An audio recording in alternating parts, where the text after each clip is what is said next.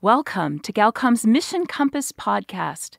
To learn more about Galcom and our guests today, visit galcom.org. In the Gospel of Mark, Jesus commissions his disciples with a worldwide missionary assignment. Go into all the world and preach the gospel to every creature. Evangelism was the final instruction from Jesus to his followers. Today, generations later, the Great Commission remains the greatest calling of Christians to a lost world. Welcome to Mission Compass, your guide to the Great Commission, presented by Galcom International. On today's Mission Compass, we invite you to engage with us in fulfilling the Great Commission as we talk with mission workers about what God is doing through them as they share the gospel of Jesus Christ around the world. Hello, friend, and welcome to another edition of Mission Compass, presented by Galcom International. I'm Ron Harris. Our host for Mission Compass is Tim Whitehead. And Tim, I know you have a special guest on our program today. That is correct, Ron. From New Life Prison Ministry, we have their director, Nadia Zeversenuke, with us. Thank you, Tim. Well, each week here on Mission Compass, we have encouraging reports from around the world, challenges from God's Word, and testimonies from people who are using their unique skills and gifts to make an impact in their community.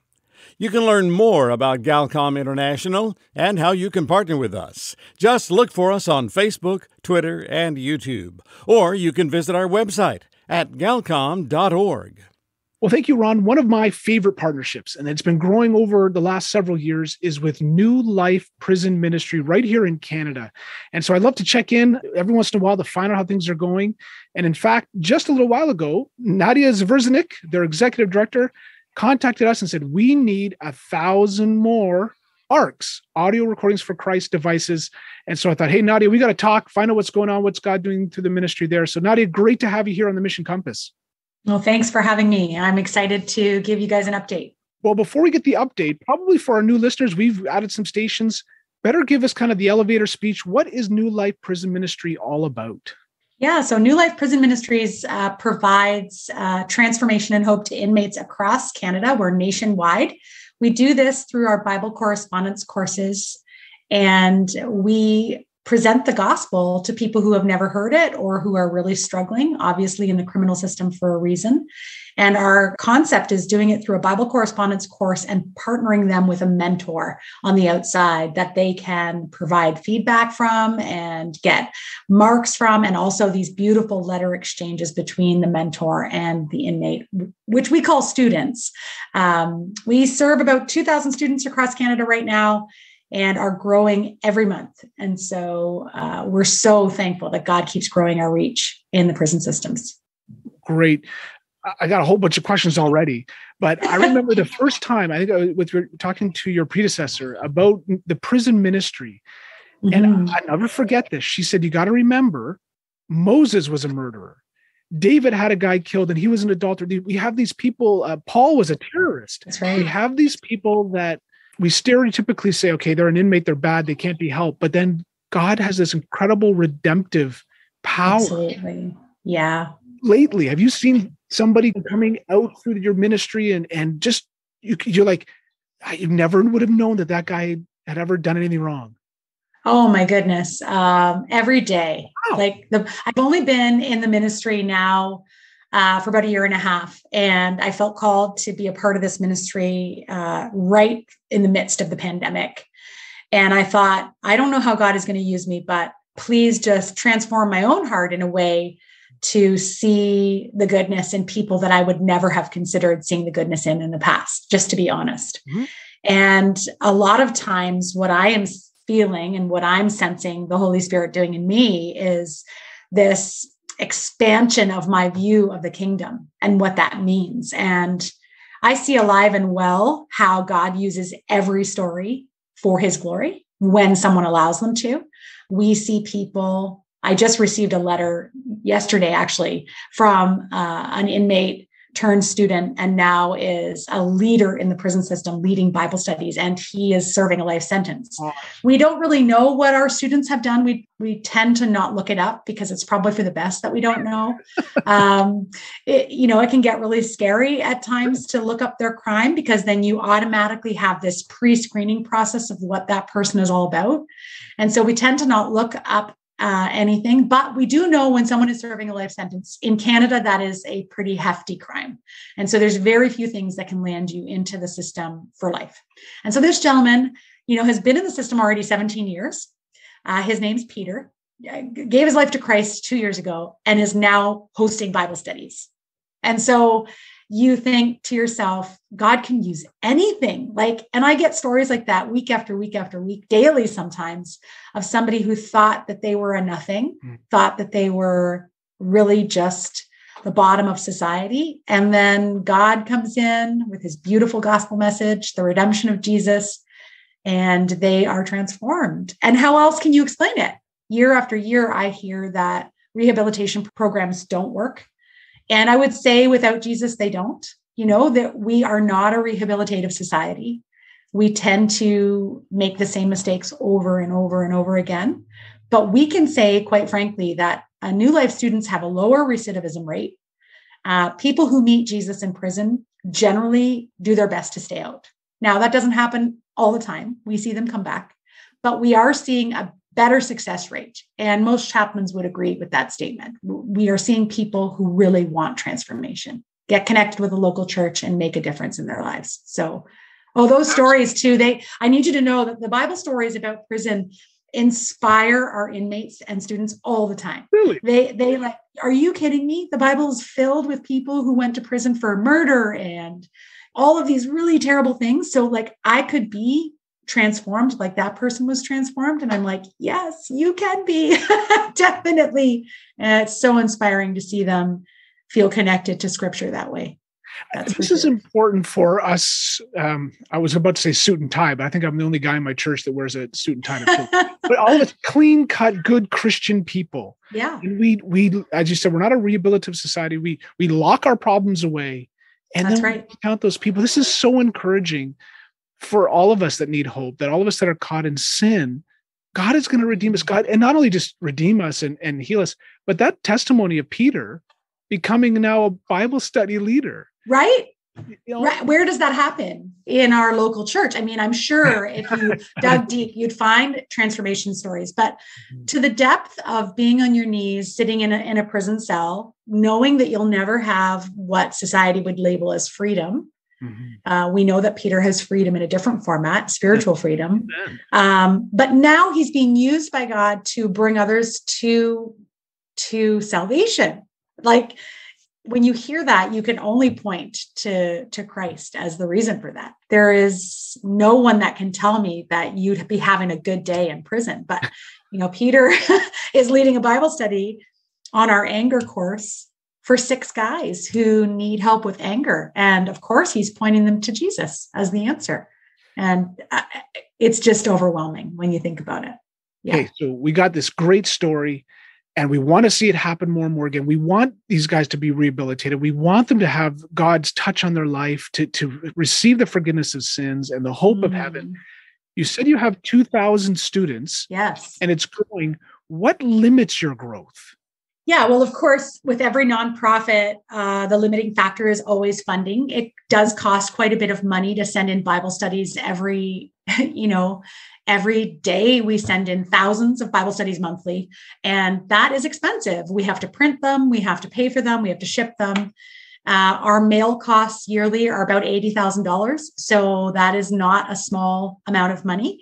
And we are not able to just email into the system. Everything is an antiquated original Canada Post mail system. And we have to take our precautions when we receive the mail and when we send it back in. There can be nothing going into the system that could be dangerous, that could be triggering. And so that process is quite antiquated and quite expensive. And so obviously funding. The other thing is we are moving into a multi-faith society, as we all know. Christianity is not on the rise in North America, particularly in Canada. Our government is encouraging a multi-faith system, which has its its positives. We do have a seat at the table as Christians to talk about who Jesus is.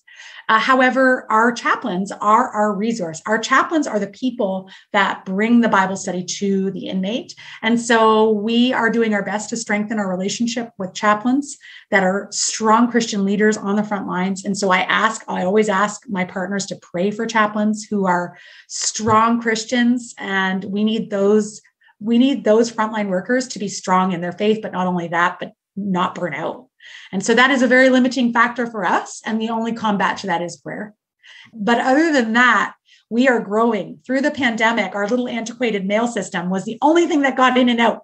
And so I want to say, praise to God, we are growing and our need is growing. And so last week, we processed more Bible studies than we've processed in the last 3 years on a weekly basis, 452 Bible studies. Awesome. We normally process like 250. For us, that is a massive growth. We are so excited to see God moving and growing our student base. So we have 2,000 students, but that is like an in and out number. And so, every year we process 14,000 Bible studies. You mentioned mentors. Do you have enough mentors?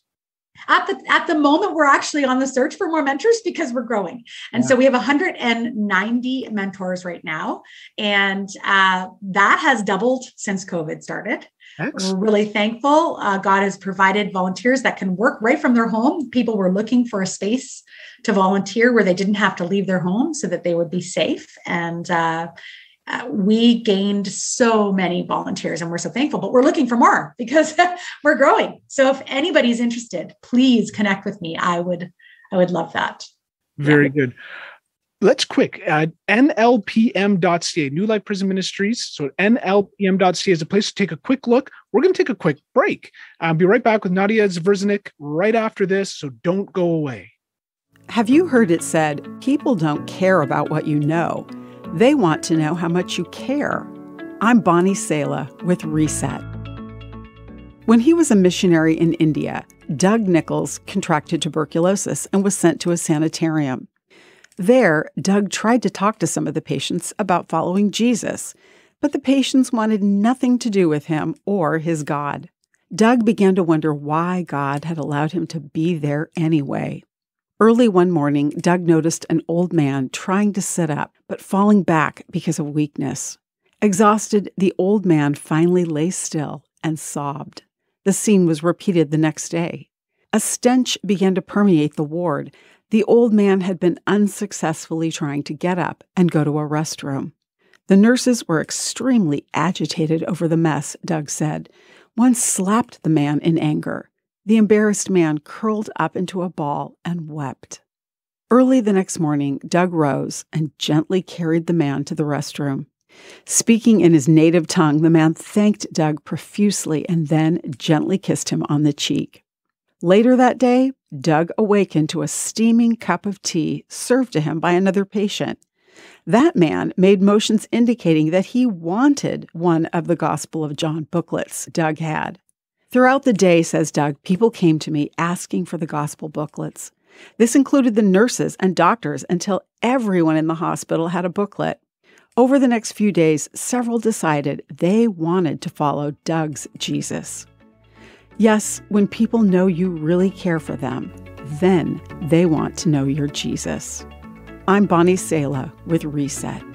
To hear this again, read or share this, or to find more resources like this, visit guidelines.org. You may be listening to us on your computer, but you can also find us on your smartphone using Spotify, iTunes, or other streaming platforms. Just go to galcom.org and choose your favorite. Make sure to subscribe, follow, and share our podcast. Welcome back to the Mission Compass. I'm your host, Tim Whitehead. Our special guest this week, Executive Director of New Life Prison Ministry Canada, Nadia Zeversenuke. Nadia, I got to tell you, when you think about prison ministries, it's dark, it's heavy, lots of problems and baggage. I got to tell you, this conversation has been really encouraging and uplifting. I mean, it's been all laughs and smiles and good news. Even COVID didn't bring you guys down. It actually increased your ministry. It grew us, yes. So let's talk. What is the vision for the future? What's the goal for the future? How do you get more students? Yeah, that's a great question. Thank you for asking, because as a new executive director, of course, I hope my excitement comes through, because I do have big plans for this ministry. It's a 43-year-old ministry who's really had an impact, but I think we can have more of an impact. We have some serious issues with literacy rates in our prison system. The literacy rate right now is about a grade 4 to 8 level, and we're probably being generous. And that means that inmates who are about average age 26 are really struggling to comprehend our Bible studies. And so we have to be innovative. We have to come up with new and different ways to provide Bible study in a way that's relevant to that age group, that meets the literacy rate needs, but also still stays true to our mission, which is providing transformation and hope through Scripture. And so the ARC device that you mentioned earlier is one of those innovative tools.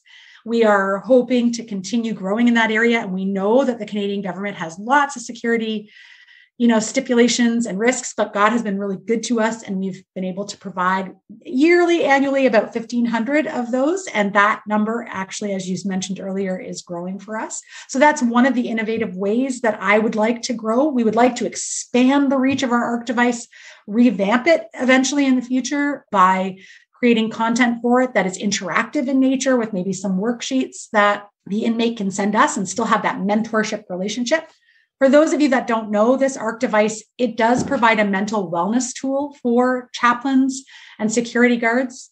It allows the inmate to stay in a lockdown setting, which is what's been happening for the last few years in prisons, with something to not just entertain them, but to calm them, to bring down anger, to bring down depression, and to really take a moment for them to breathe. Some grounding exercises are on there, but mostly the Bible. Mm-hmm. And so we have a very we have an audience that's willing to listen, because they're in security or lockdown 20 out of 24 hours. Wow. And so we want to take advantage of that. I know that sounds terrible, because who wants to be locked down for 20 out of 24 hours in a day?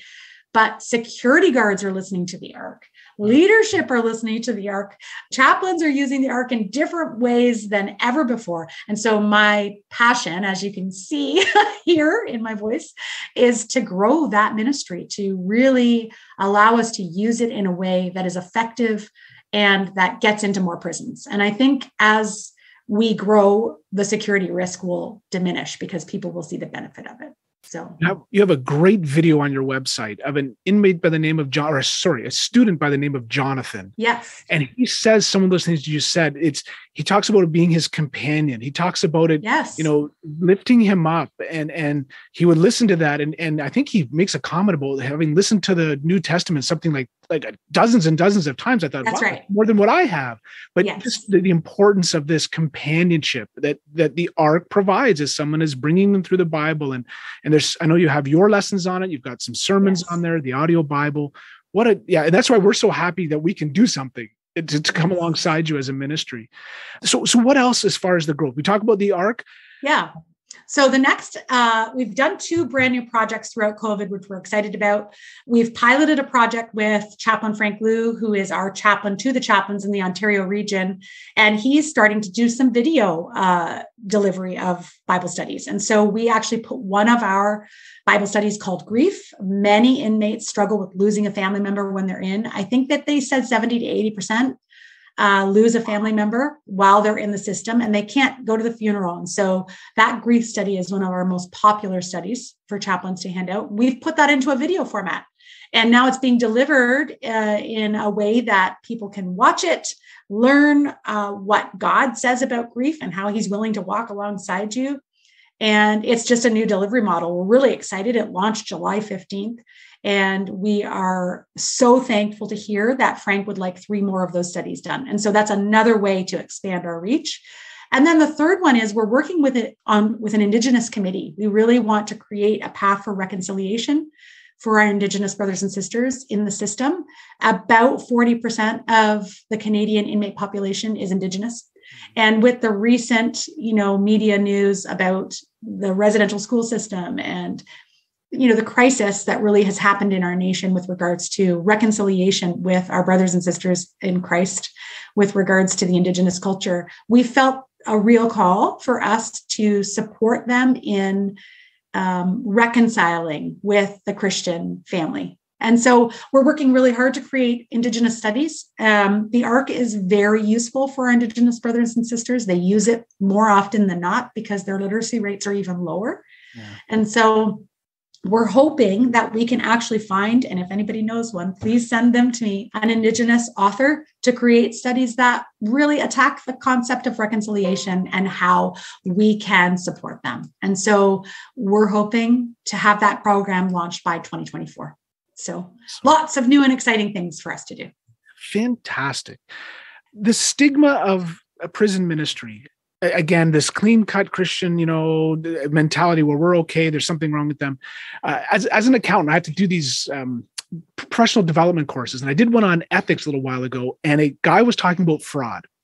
And I think he was a forensic accountant that would find people out. He said, there's only 5% of fraud, so crime, that are committed by people that are kind of pathological, evil people. Like there's something that they got to, he says 95% of crime is committed by someone in a desperate situation. Yes. Otherwise, they were nice people. Bad things happened. They reacted poorly. They didn't have the tools to manage things. And we got to have a little more humanity and grace and compassion towards people that have found themselves in prison. Absolutely. Your point about grief really touched me there. They're normal people. Absolutely. That have normal emotions and they need help. So friends, I encourage you, nlpm.ca, get in touch with Nadia, find out how you can help. Actually, really quick, we got about 2-3 minutes left. Are there qualifications for your mentors? What kind of people do you need? Yeah, so we're looking for people who have really good biblical wisdom. You don't need to know it all, but you need to be willing to search it all, is what I always say to people. You have to understand scripture and be willing to do some research. And we often find that most of our instructors or mentors say, wow, I've learned a lot about the questions that I'm being asked, because what we get are really tough questions. Why do bad things happen to good people? Why did God choose David after he had committed such a sin? Those are really deep questions. We get questions about the Trinity. And so while you may not understand 100% how to answer right away, you need to be willing to investigate. So you have to have that mind of, I'm going to search for the answer and I'm going to ask a lot of questions. The other thing is you really need to be able to know that there's an influx of time commitment. So 1 week you might receive 4 students' responses and then the next week, nothing. And so you need to be willing to be a little bit flexible with your schedule. The process of receiving mail is slow and, as I said, antiquated. And so sometimes we receive it quickly and other times it takes 4 weeks. And so you need to be willing to be patient with regards to that. But other than that, we really want you to, if you have a passion for teaching people, mentoring people, walking alongside somebody who's really about to transform, we want you. Please connect with us for sure. Your typical volunteer would be what age, what gender, what background? Our average age is what I like to call seasoned. So between 60 and 65. And the reason that is because they have that flexibility, they have that biblical wisdom, but we also have been lately bringing on a little bit of a younger volunteer. And when I say younger, I say, around 40 to 50, like my age. And those are people that maybe work from home now because of COVID, and they have a bit more flexibility and they have this real desire to see transformation like right in front of them. And so we've been gifted with lots of different age groups, but our average age is about 60, 65. I wanted to ask that because I know a lot of our listeners are probably in that age group and probably said, what can I do? This is what you can do. We absolutely all have a part to play in the Great Commission. New Life Prison Ministry, nlpm.ca. Take a look at it. Contact them today. Nadia, I am so encouraged. I'm so glad we connected today to share what God is doing through the ministry. Friends, come alongside, volunteer there. Help us get more ARCs, audio recordings for Christ, into the prisons, encouraging, mentoring, helping, healing our friends, brothers that have fallen on bad times and need that hope of redemption. Nadia, thank you so much for joining us. Thank you for your partnership and your commitment to this. It really means a lot to us to partner with you. You're a great ministry and we love partnering with you. So thank you so much. Well, friend, we're at the end of our program today. You've been listening to Galcom's Mission Compass, your guide to the Great Commission. There are many ways to partner with us. To find out more, visit our website at galcom.org. That's Galcom, spelled GALCOM.org. You can also follow us on Facebook, Instagram, LinkedIn, and YouTube. I'm Ron Harris. Thanks for joining us today on Mission Compass, a radio ministry of Galcom International.